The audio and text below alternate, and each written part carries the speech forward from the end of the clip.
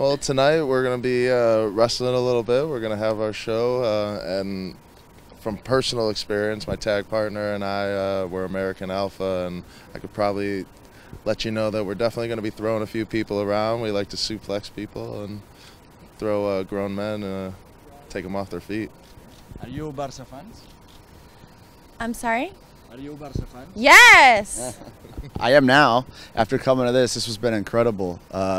They showed us the trophies and stuff like that. It's just amazing to see that and be allowed to like step down here on this like what I consider, or what they probably consider, sacred ground, you know, and allowing us to do that and get this experience. It's been awesome. They made a fan out of me. I think the history, learning that there are so many people that come to visit this historic place every single day, it's just an amazing experience. I think that's probably my favorite part about it. Of course, the trophies are amazing, but I think it's the history.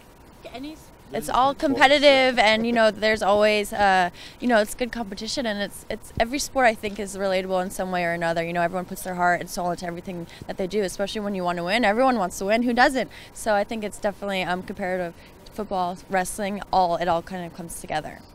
Which is your favorite player? Messi, of course, my favorite. Oh yeah, how can you not love him? Messi, of course.